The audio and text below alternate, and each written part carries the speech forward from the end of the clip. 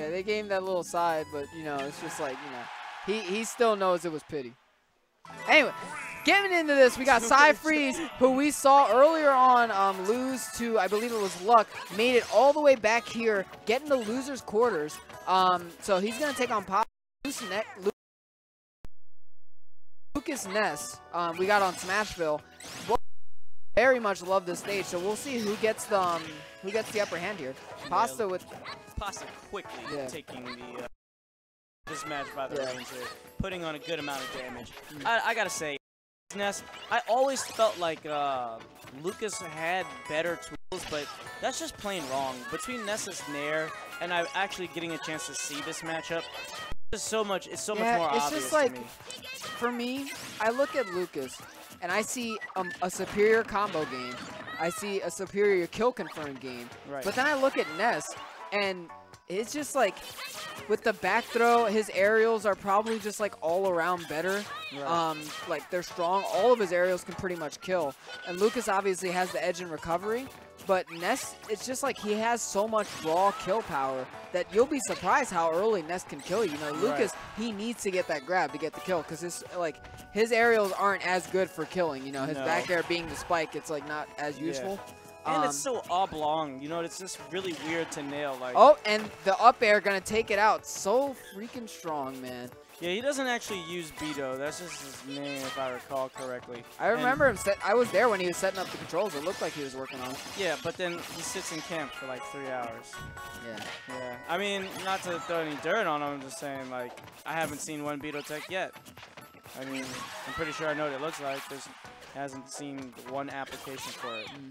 So what I'm saying I didn't notice it really earlier, but going for the grab, a throw, you can really just pick your throw and kill Pasta right now. So Pasta's got to do a good job, and he's doing a pretty good job avoiding. He knows that if he gets a little too close to PSI Freeze on the ground, he's going to go for that grab. So, oh, I'm surprised he didn't just go for it out of shield to punish the PK Fire. PK Fire has a surprising amount of ending lag from Ness.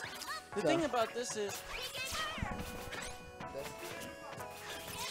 I was wondering who it was.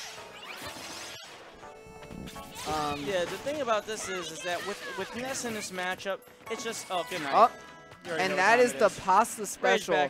It's really interesting because Ness will stand on the ledge, and if you do a regular get up, Ness is behind you somehow. So it's like, it's perfect for what Pasta wants to do. Yeah, honestly. And if he reacts to the roll, then he can just get you. So honestly, it's just like, that's a very strong option. Something I've seen Pasta do plenty of times now after watching him for a while. Right. So he's going to take out game one in pretty dominant fashion. Didn't even drop a stock. So we're going to get that salty run back right back to Smashville.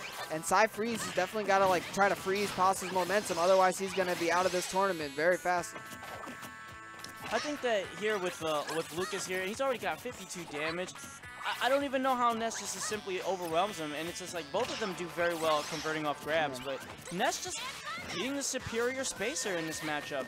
And I don't know how much of this is just inexperience in the matchup, or whether or not it's just Beto just being a little too scared here. I mean, you can just tell in his play style, he doesn't want to fight. Like, it's gone. Pasta just has him figured out right now, I think. He's just like getting every conversion. The Nair out of shield, such a great option.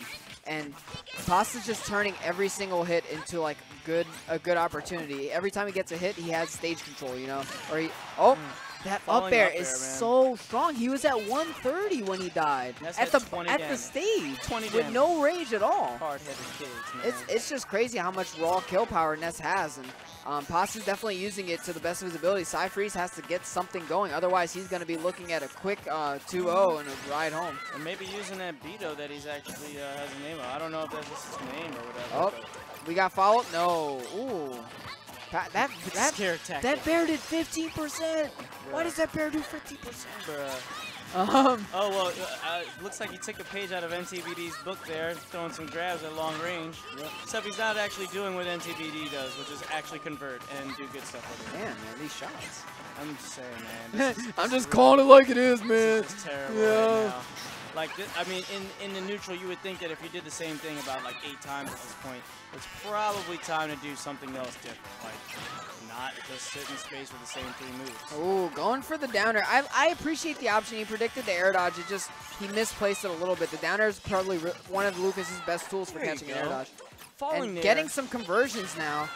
And Freeze is doing a pretty good job of bringing this back right now. See, now there you go, in using your tools. That's a perfect example. Back throw will take it out. He's like, I got one too, man. Yeah, now you're back in this. You know what I mean? He's walking. That's all right. You know, you can get a little disrespectful after you get a kill. That's cool. Now you need to go back to doing what was working, not what was pushing you off stage and losing your stage control. Because it looked like trading nairs right there was working. Oh, really very good job DIing down to make sure he got down in time to power shield that. It's just, when I want to go back and look at my matches, I want to know what is possible for me to improve. And, you know, as a player, if I'm sitting here, I'm watching what's wrong. Like now, he's, again, playing scared, and Pasta got him against the ropes. Regular get-up. That's all she wrote. Pasta got him like that twice, and he did a very good job of jumping when he saw Pasta go to the ledge, but that time he just panicked, did a regular get-up as soon as he hit the ledge, and ended up getting back thrown. Regardless, he had a good run. He lost in, what, I think winners round 3, made it all the way to losers quarters, getting taken on 5th place. Good performance. But certainly left something to be desired there at the end. Absolutely. He just, his performance got a little sloppy at the end. I wouldn't even say it was just sloppy. I think it was just, a lot of it was possibly just comfort. You know, because once you get into a zone and you're feeling like, okay, I got space somewhere, man, this guy's overwhelming me. It's really hard to be like, well, what do I do? What do I do? What do I do? Yeah. Well, you know, you got to find out what works. And what works is what actually helps you convert. First thing I saw him do was actually, like, land in air. You know what I mean? He was clearly getting punished super hard on whipping so many grabs. And then you have to notice where you're getting hit in the match. Like, am I getting the most of my damage